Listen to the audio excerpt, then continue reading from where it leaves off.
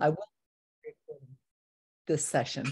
So good afternoon and welcome to Tuesday Topics. I'm so grateful that you all were able to join me today. I am actually on vacation for this week. I'm at Hilton Head, which is a barrier island in South Carolina. Hence, you see this little beach picture behind me. This is not my home. This is, an Airbnb. But I'm so grateful that you've joined me today. And I'm sorry to say that last week when I tried to do the conferences from NTI, it was just so difficult because it was noisy and I had lectures going on as well. So I'm very happy that you came to be with me today. And today we're going to talk about alveolar recruitment maneuvers. So let me just get my screen share going and we shall begin. And occasionally, of course, other folks will come on board. Sometimes when I have to move back and forth, that manipulates my slides just a tiny bit. So thank you very much again for joining. And I think we have a couple of new people. And that's really nice. It's always good to have a lot of people. So I want to talk about alveolar recruitment maneuvers, why we do them, when we do them, how we do them, and how that affects what we're doing as bedside nurses with patients who are receiving alveolar recruitment maneuvers. Now, I do want to remind you that we think about our basic definitions and the way in which we look at patients who have ARDS. Very important for us to remember that the first definition for ARDS was from the ARDS network, and that was published in 1994. Now, basic definition for ARDS then was that you had an acute onset of severe hypoxemia with loss of lung compliance, bilateral infiltrates visualized on chest x-ray. And at that time, because PA catheters were being used quite assertively at that time, your wedge pressure had to be less than 18 because there had to be an evaluation that this was not heart failure induced volume overload, but that this was lung parenchymal changes. And in those early definitions, just want to remind you about P to F ratio, PaO2 divided by the FiO2 in the decimal, which basically tells us whether the gas we gave the patient got to the alveoli and then diffused into the blood. Now that's a really important concept because the P to F ratio is something we should be sure that we are talking about when we're communicating with our respiratory therapists and with our APP and physician colleagues. The P to F ratio is the primary defining criteria of hypoxemia, not really PaO2, because PaO2 doesn't take into account the kinds of ventilatory support you are using when you're actually ventilating patients. So P to F is only used when your patient is ventilated. In 2012, new criteria came out. That's the Berlin criteria, the Berlin definition for ARDS, still looking at P to F ratio, but removing the wedge pressure criteria because, again, most people in 2012 were not using PA catheters. And that the onset may not be so quickly acute. It could take about a week to develop. You could see it in patients. Of course, we saw it just massively in COVID-19. You see it in patients who have severe sepsis, and it is evolutional. So now we say about a week is what we're looking for, or what we're thinking about in that relationship. Okay, so edema is not really explained by what we would consider to be cardiac failure or just pure volume overload and bilateral opacities on chest x-ray or chest CT. But here's where the big difference occurred. So now the idea is you've got to be on PEEP, and then we're looking at you're on PEEP plus you're on FiO2 and not really making a criteria about FiO2, just saying that your P to F is less than 300, but greater than 200. That's considered mild ARDS. P to F less than 200, but greater than 100. That is moderate ARDS. And severe ARDS is if your PaO2 FiO2 ratio is less than 100. So first and foremost, every time you're talking with your physician colleagues, your APP colleagues, your respiratory therapy colleagues, and to each other, we should be actually using P to F as an explanation of the hypoxemic failure of our patients. Now, what that means is you might be using a lot of oxygen, but still the ratio is really poor. And when that ratio is poor, we know that means that you have lung dysfunction that might require alternative methods to actually recruit the lung. So now I just want to take a look at a simple drawing, actually looking at this CT of our patient, but then actually talking about the upright lung, which is a normal lung and tends to be overdistended if you do not adjust the tidal volume for a lung that doesn't have a normal lung capacity. And as you descend into the lung, you actually will see here a small zone of edema, and then a little farther down, consolidation, and then here at the posterior surface, that this is a patient who's laying supine, at the posterior surface, you have severe atelectasis. Now, what we think about are these basic 4 regions, and any patient that we have designated that has a PF ratio that is poor, and we have concern, the patient has ARDS, we're going to think about all 4 of these regions. But what's going to be most important is to protect the normal lung by not over-ventilating with volume, and to open the atelectatic lung and keep it open. The edema and the consolidation will resolve over time, but these 2 surface areas are critically important in terms of the way in which we determine how we're going to affect the lung. Now, protecting the lung, again, is what we're usually doing with the upright lung. So if your patient is sitting at 45 degrees, the upright lung will be the apices. If they are supine, the upright lung will be the anterior portion. But if you are lucky enough to actually be able to prone your patients, you will be shifting the upright lung. So when the patient's supine, it will be anterior, and when they are prone, it will be posterior, which is one of the best ways of all for us to protect the lung. And that's something that we as nurses really want to consider, and consider early on. Okay, so I'm going to think about my patients, and when the lungs look wet, and when they don't have heart failure, when the lung is non-compliant, and when the lung is non-responsive to oxygen, this is when we're going to consider recruitment maneuvers. Recruitment maneuvers are methodologies designed to open the collapsed lung, not a collapsed lung from a pneumo or a hemo, but alveolar collapsed lung, the alveolar surfaces. This is what we're going to consider when we have patients who have basic issues with lung gas exchange, most particularly oxygen. So remember, using a P to F ratio is very important when we're evaluating the lung. Now, if we think about the pathology, first of all, direct injury means that I have a direct injury to the alveolar lining, that it's actually a lung injury first and then a vascular injury. It always ends up with both. But direct injury is an alveolar lining that, or the alveolar architecture of the alveolar lining has been destroyed, generally from aspiration or from pneumonia. And then we talk about the indirect injury, which is actually much more common for us. Indirect injury typically starts from the blood vessels first and then involves the alveoli. Now, why is this important? Why do you even care? Why am I talking about this?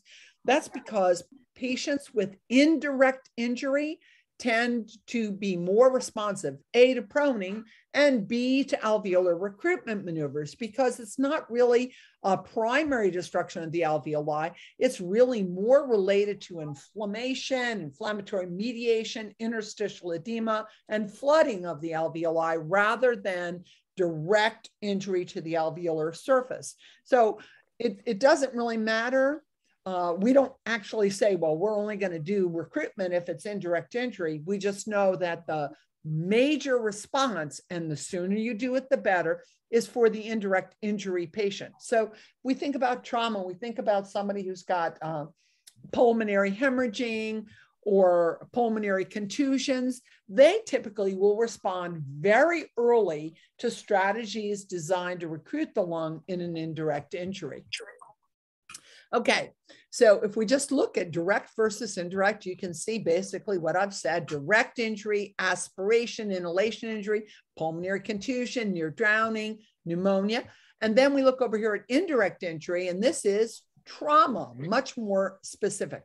Patients with sepsis, COVID-19, hemorrhagic shock, cardiopulmonary bypass. Those are indirect injuries. That means, and burn injury. Not inhalation, just a major burn inflammation. Remember, inhalation is a direct injury.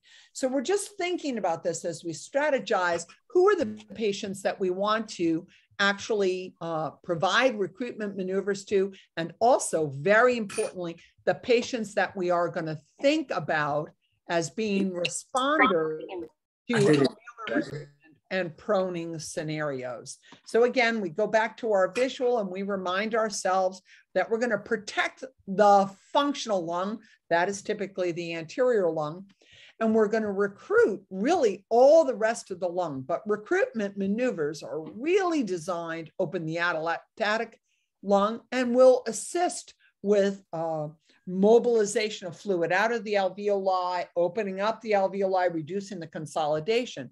So many of you who are working in ICU know we talk a lot about lung protective ventilation. That's low tidal volume ventilation.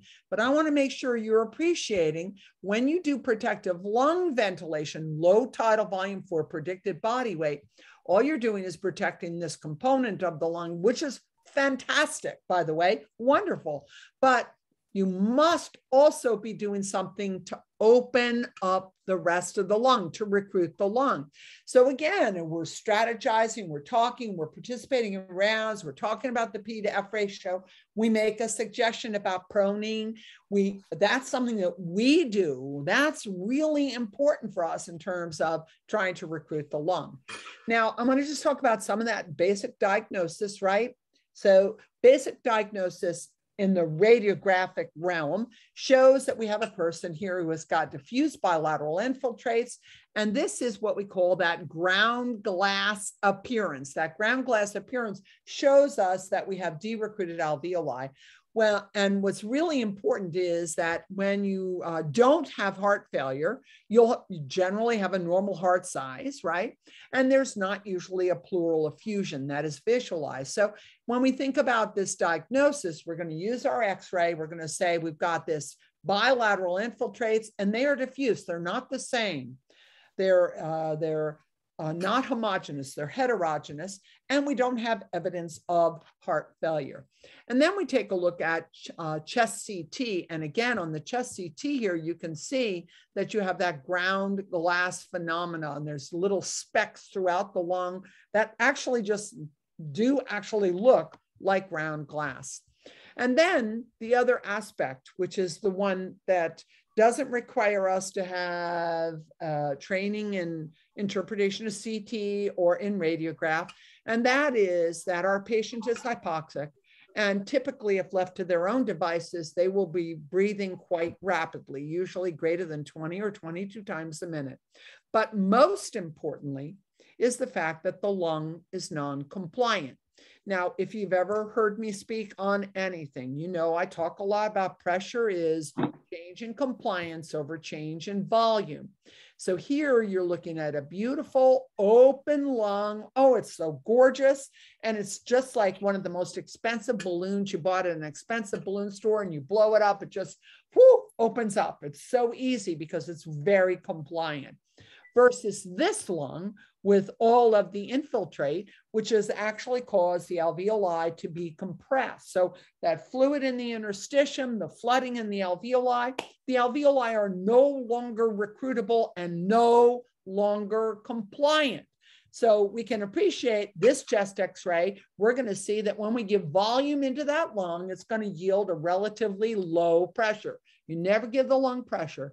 You always you flow gas. So when you flow the gas into the lung that's compliant, it will be at a low pressure. When you flow gas into a lung that's non-compliant, it'll be a high pressure.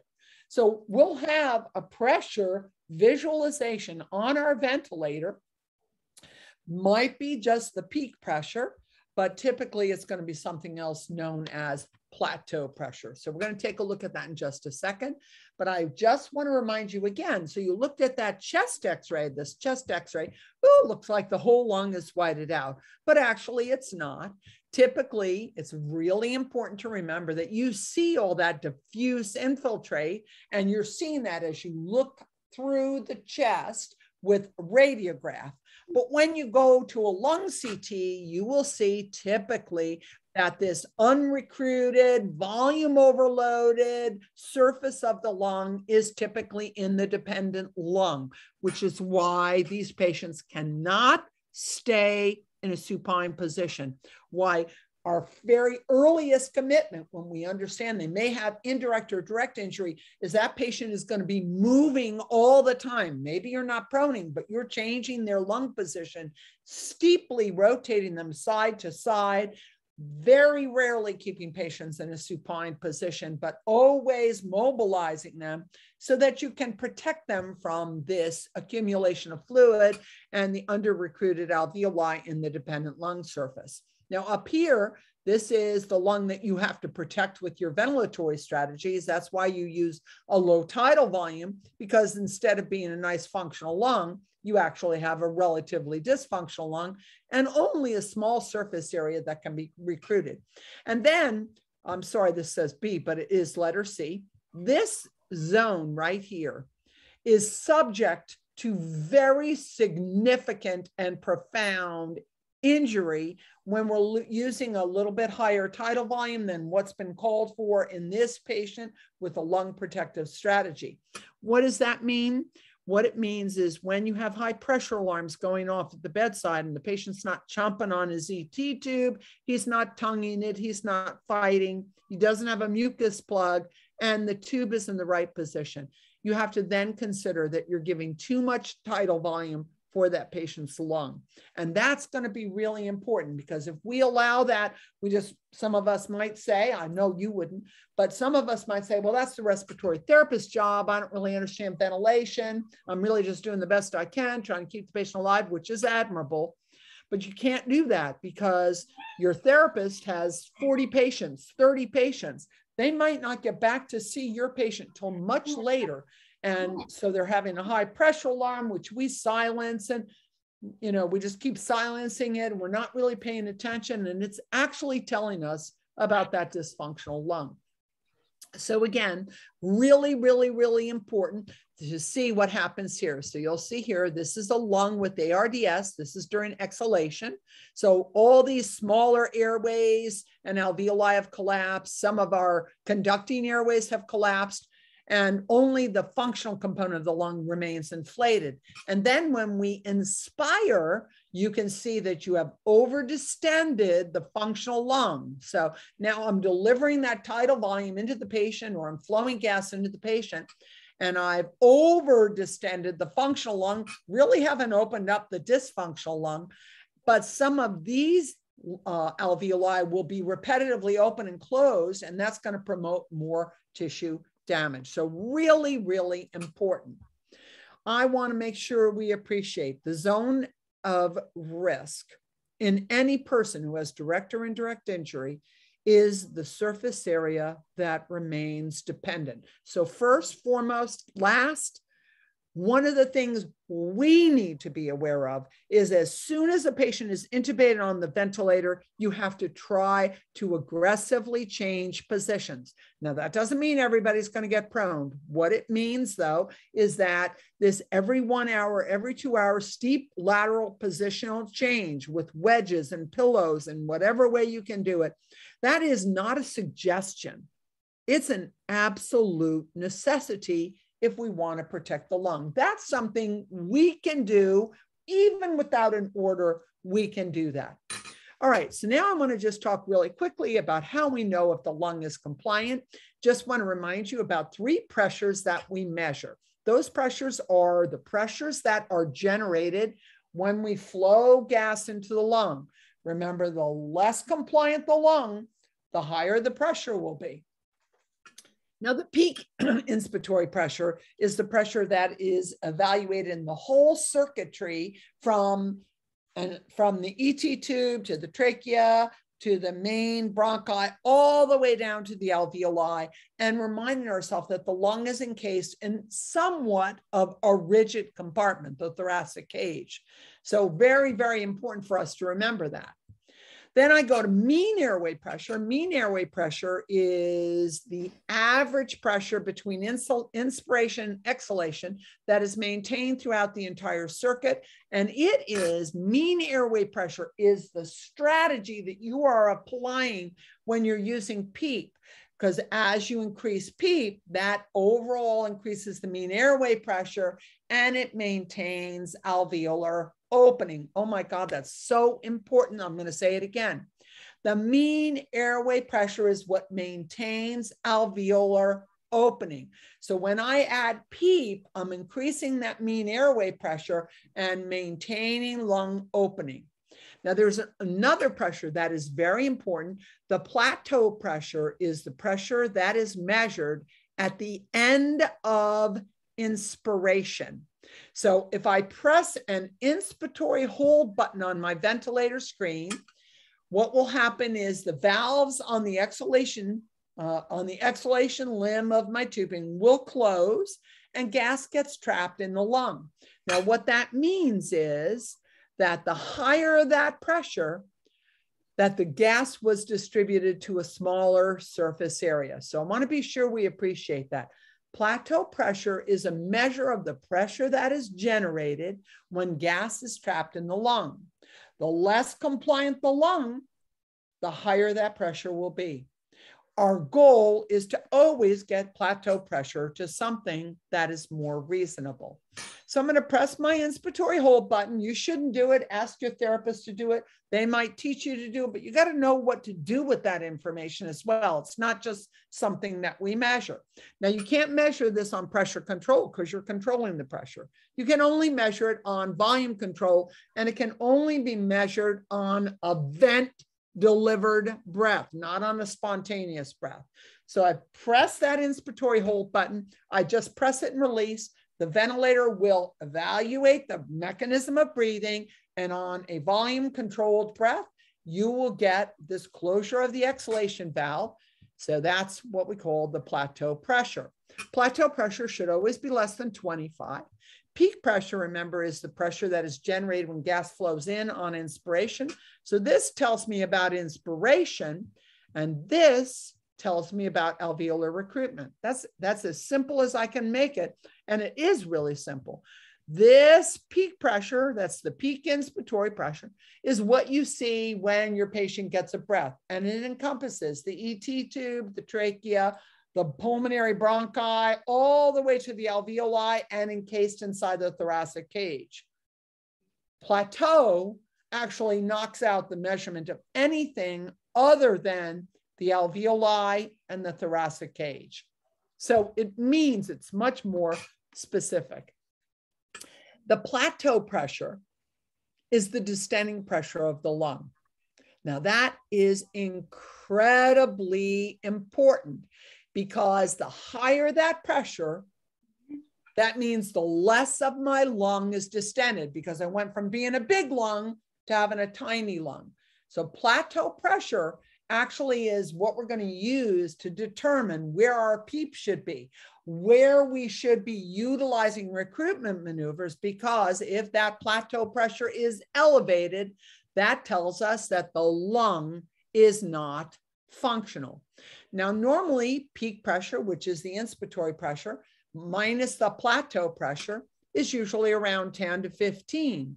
But if the lung is stiff, the plateau pressure is going to get higher and higher and higher, and it will be much closer to the peak pressure. So remember, we don't want to overventilate here because we're going to try to protect the functional lung, but we also have to consider recruiting the non-compliant lung.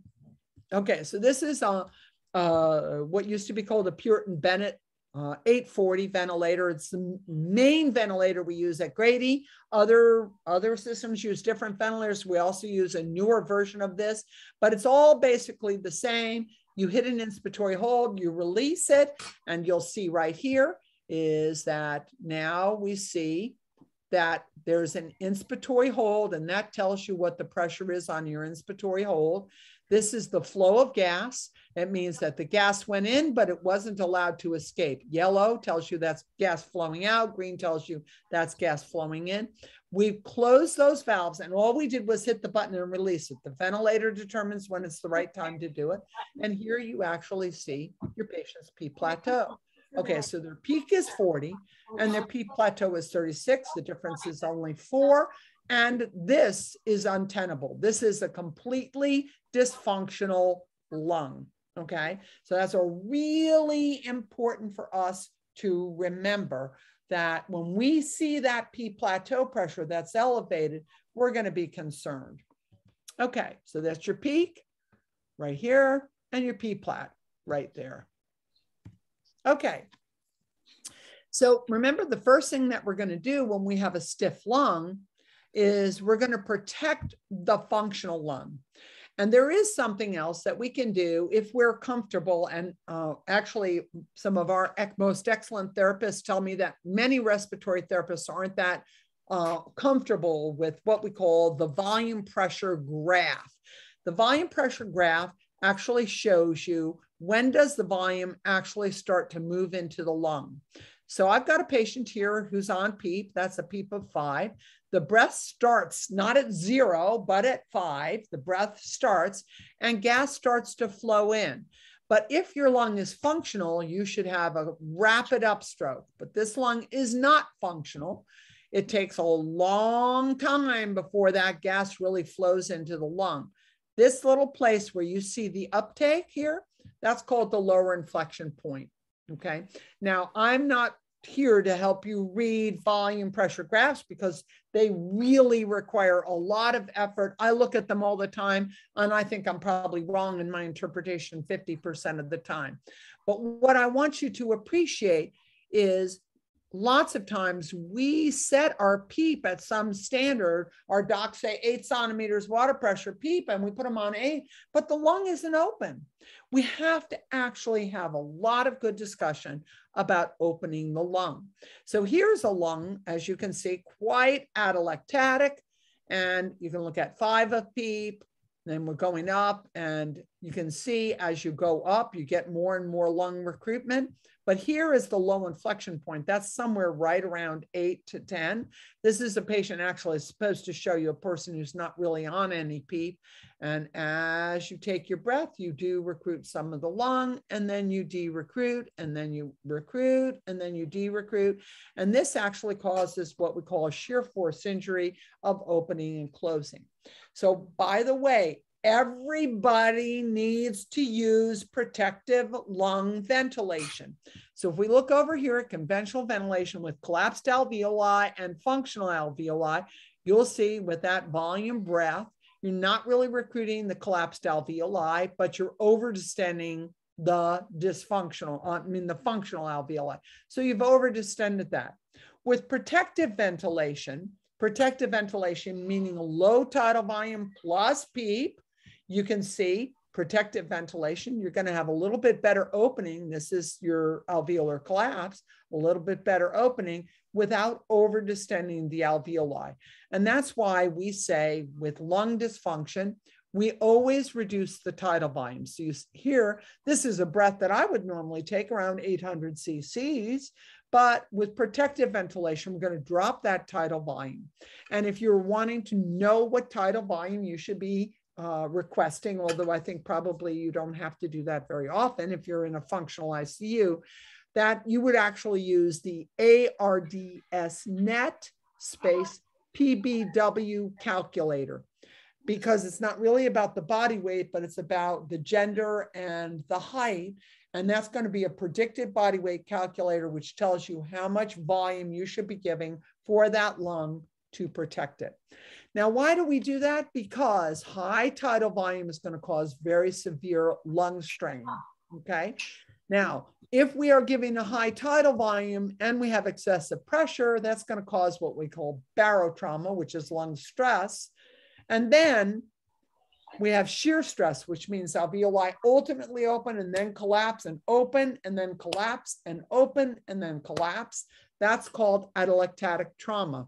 So our perspective is driven by what the pressure measure is. You will reduce the tidal volume and you will increase the PEEP.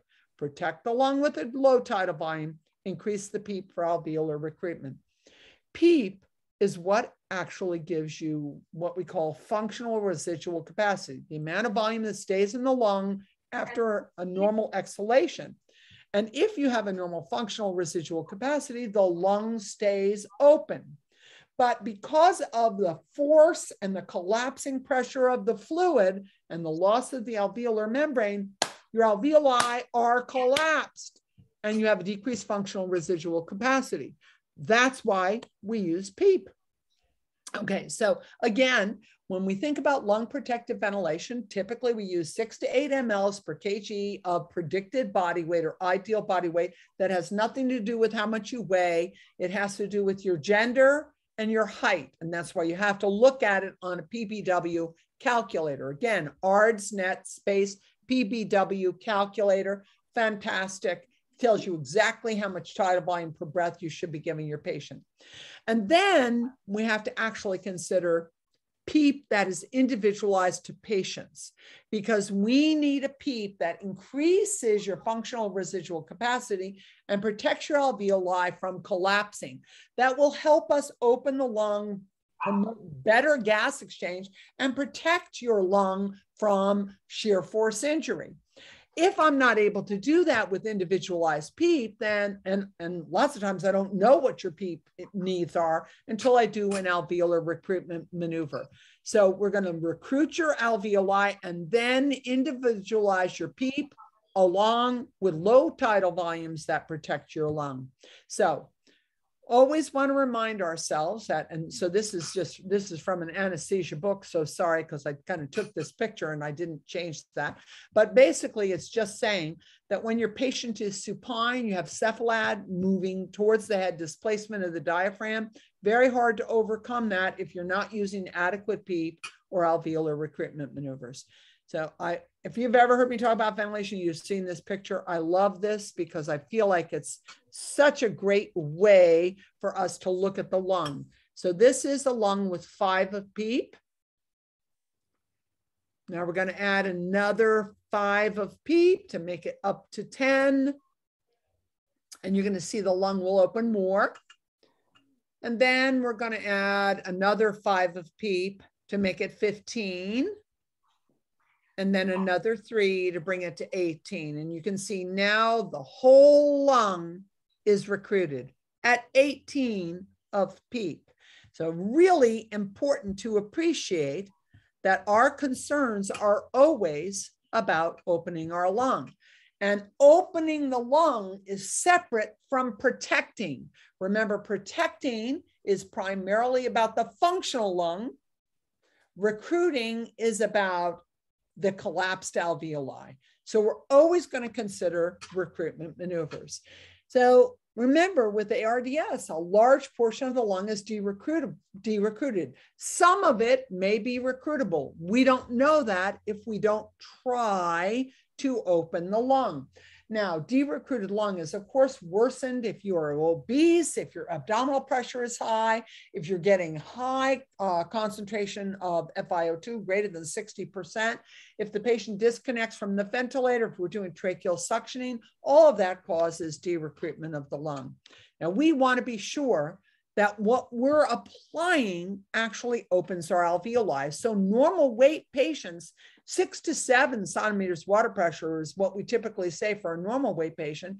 A larger patient has to be on 10 to 15. That's just starting pressures. And always reminding ourselves that if the patient is in an extreme position, meaning laying flat, I think none of us really lay our patients completely flat anymore, but that will significantly impact them and reduce their functional residual capacity. So individualizing PEEP means that you actually have someone who can look at that low inflection point when the lung is actually open, and that's where we're going to set our PEEP. That's what's going to help us to recruit the lung. So really, really important that to appreciate that the driving pressure is your P plat minus your PEEP. P-plat minus PEEP. That's in a volume control mode. In a pressure control mode, it's peak inspiratory pressure minus the PEEP. That's the driving pressure. That means the pressure that is generated in order to achieve a functional tidal volume. If you're on a volume control mode and your driving pressure increases, the only thing that you can do is to increase your PEEP or do a recruitment maneuver. So this is a really important concept for us. We should all be talking about it. It's pretty straightforward in VC, P-plat minus PEEP. So before you saw our patient earlier, and we need that driving pressure really should be less than 15, right? So we saw that patient earlier, they had a P-plat at 36 and a PEEP at 13. That meant that they were at 23 driving pressure. Now, what we want to do for him is to open up his PEEP and narrow that difference, because what that means, the higher the PEEP, the more open the lung is and the better ventilation that we're giving our patient. So this is just a little visual of that. And we're going to just try to open your lungs so that you have less requirement for driving pressure to provide a lung volume. Okay, so I'm going to go here. 3 things that we can talk about with lung recruitment maneuvers. Okay, first, there's a basic sigh, then there's sustained inflation, and then there's extended sigh maneuvers where we do stepwise PEEP. So I'm only going to talk about sustained inflation and incremental or stepwise PEEP because that's really the best thing. So we'll look at this, sustained inflation and incremental PEEP. And then this is another form of ventilatory support that can indeed open the lung, and that would be pressure control inverse ratio ventilation. Okay, so let's start with sustained inflation recruitment maneuver. This is the one that is used the most. It's the best description and in general has the best values.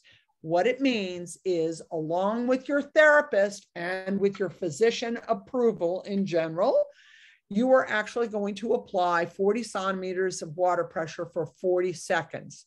What that's going to do is it's going to open up the lung. Now that's terrifying to most people. 40 centimeters of water pressure, but you're trying to open the lung. The lung is not open. You've got to open the lung. Now, the problem is that when you're using that amount of water pressure, you can actually have significant hypotension. So really, really important. You need to be sure your patient has a sustainable systolic blood pressure between 100 and 200, and that their heart rate is not tachycardic when you start. They have to be adequately sedated. The recommendation overall has been paralytics, but that's kind of gone away in the recent years. So you should be sedated to a -3, -4 on your RASS scale. And if your FiO2 is less than 100%, you need to increase the FiO2. We're just going to do that for about 5 minutes before we do the recruitment maneuver. Now you have to change your ventilation mode. So if it's on assist control ventilation, you're going to put them to SIMV with PEEP. Now you're not worried about whether or not they're going to take a breath, although that'd be lovely if they did. You're actually worried about applying that PEEP. So you put them on SIMV, and what you're basically doing is just giving them CPAP. That's basically what it is, at 40 centimeters of water pressure. And we're going to leave it there for about 40 seconds. So you can increase it a little bit more slowly, or you can go directly up to 40. And that's typically 40, not 45, unless the patient is really large, for 45 seconds. So what you've done is you've given them a sustained inflation. That means they're not necessarily taking any breaths. What you've done is you've popped the lung open. That's why you put them on SIMV. So really, really, really important to know that this is the most common recruitment maneuver. But if the patient drops his pressure, or if he drops his systolic blood pressure less than 90, or if he drops greater than 30, you got to stop. If his heart rate goes up above 140, you got to stop. If his SATs drop by 5% and is less than 90%, you have to stop the recruitment maneuver. So these are the signs of distress that are sometimes seen when we're doing a recruitment maneuver.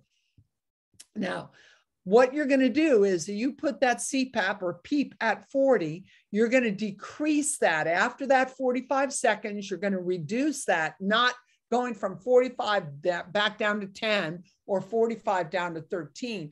And actually, most therapists will tell you they like to reduce about once every 30 seconds.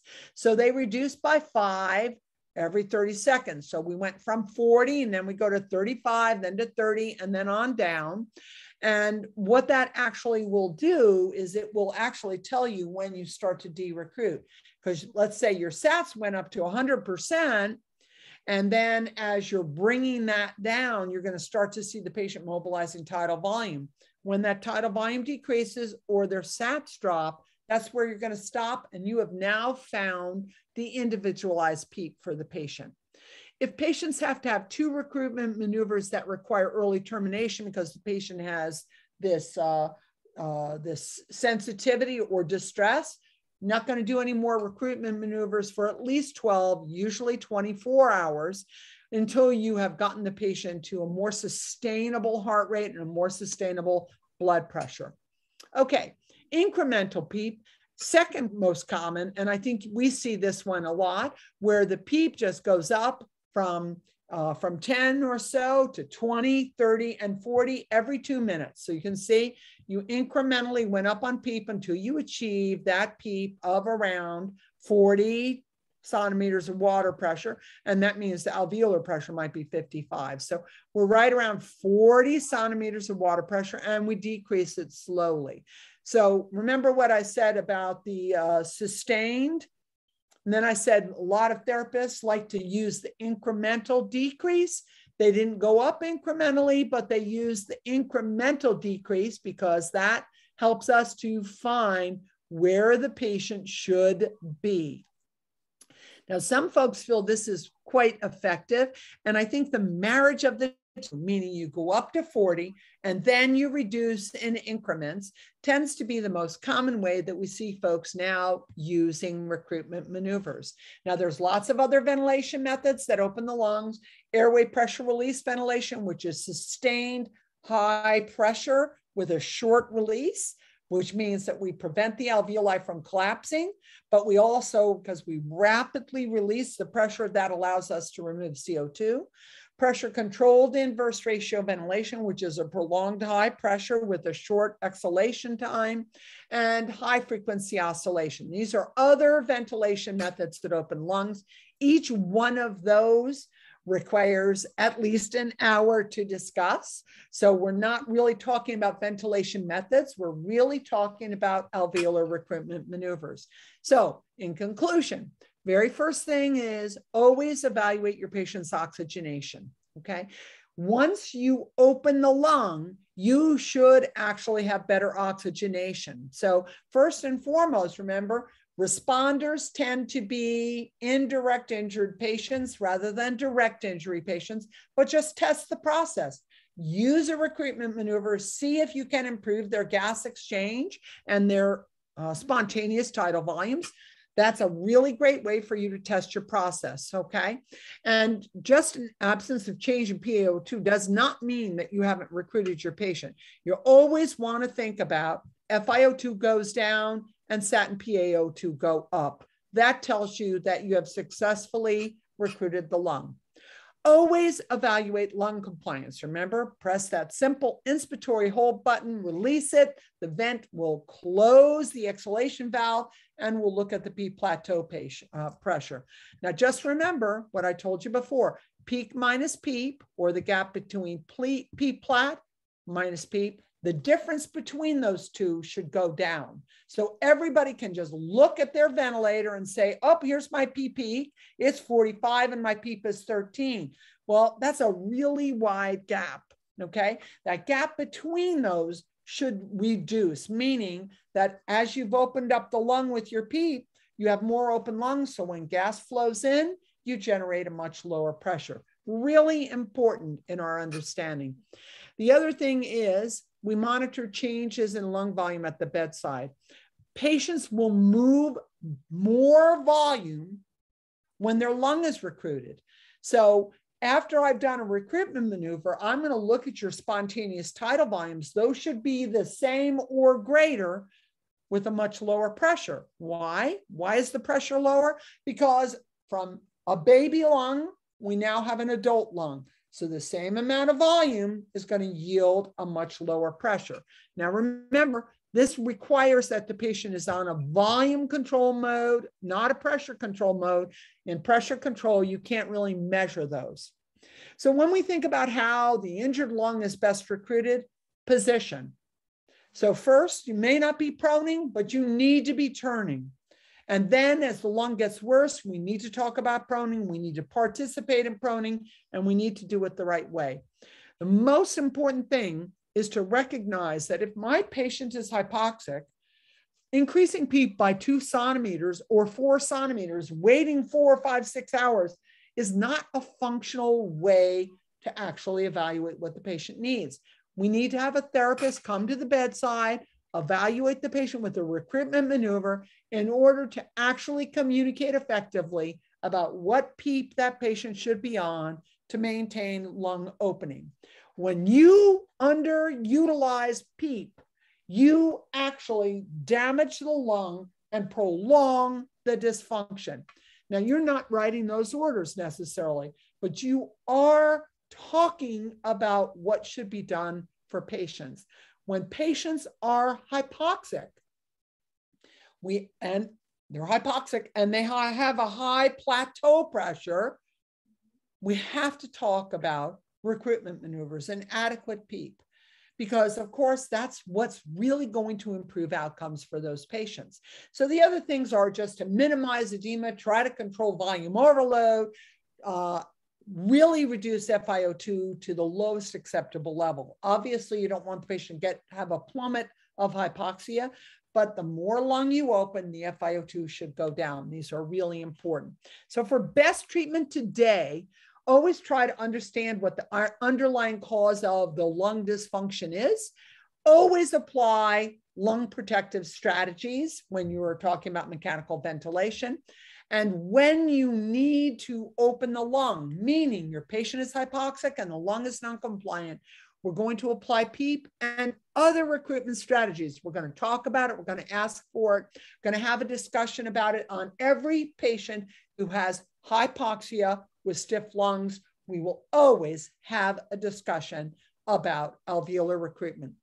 We're going to support them hemodynamically because as we increase the thoracic pressure with our ventilatory strategy, you may actually see some hemodynamic instability. But if you don't control their hemodynamics and you don't recruit the lung, they are going to end up in an ICU much longer, on a ventilator much longer, and their risk of mortality is much higher. We're going to prevent all complications, if we can, of critical illness. That's DVT prophylaxis, nutritional support, etc.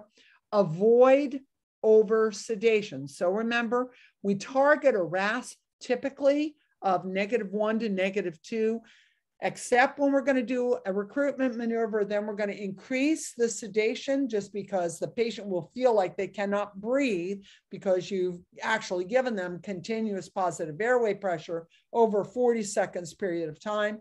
You don't want them to have anxiety. And then, of course, using a weaning protocol with spontaneous breathing trials and with sedation holiday or sedation vacation. So you can see here, too much volume in a tight vault. Let's try not to do that when we're ventilating our patients. And remember, when you have evidence of it, got to talk about alveolar recruitment maneuvers. Don't be afraid to have aggressive position changes or to prone patients when necessary. Excellent. Well, thank you so very much for attending this conference today. I'm going to stop my share. I'm going to come back here and I'm going to stop my recording.